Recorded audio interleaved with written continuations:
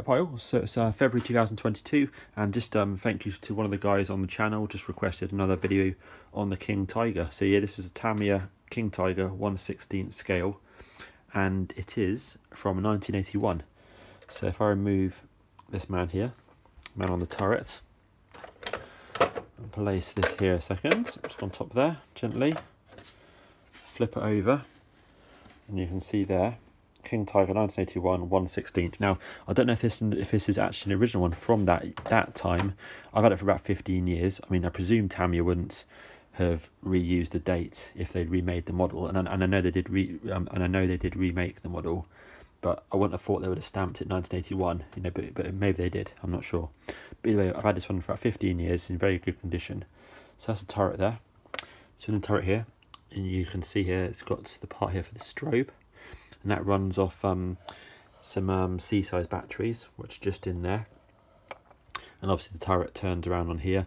And then basically when you activate this part here, but on one of the channels, it presses downwards there.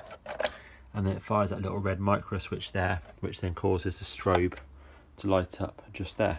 So that's how it works. Obviously these days, you know, you just use an LED or something, but that's got a proper, you know, resistors, strobe effect, all that sort of stuff in that particular unit.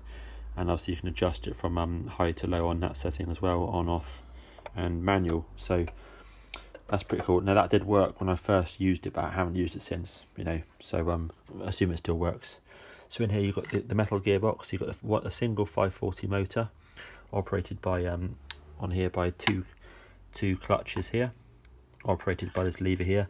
So obviously when you're driving along and you press left, you know, it engages or disengages one clutch or the other, which then causes that track then to obviously lose power on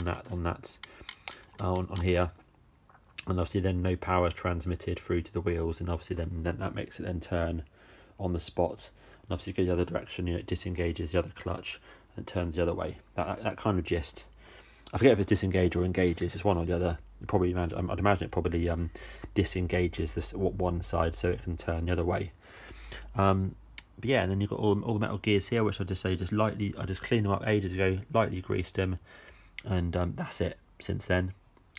Obviously this part here is a part here which turns the turret, a little motor on there. Tiny motor there ran through with loads of gears.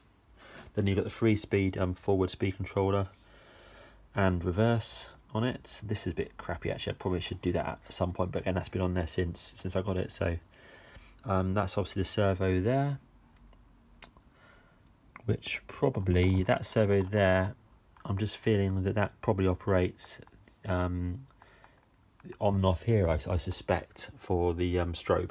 So I can't imagine what else that one there would do down there, because that's a servo there, does the clutch, and obviously that servo there does the throttle. And then obviously you've got the resistor part here, which goes off on here, heat shrink. And then you've got the receiver there, original Futaba 4-channel receiver running on brown crystals.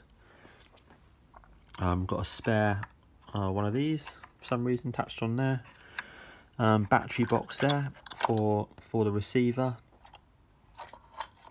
And then of course you have your normal battery here.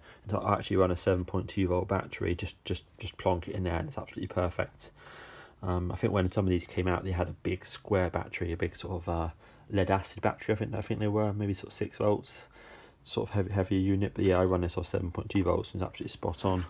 And obviously on the back here you've got the aerial for the receiver, and then you've got your details at the back there, which is pretty sweet. You've got on here, you've got the plastic tracks on this particular model, and I don't know what the wheels are made out of. They're made out of metal or not. I mean, they do look metallic on top, so I'm not sure if they're metal or plastic, but they do look metal on top.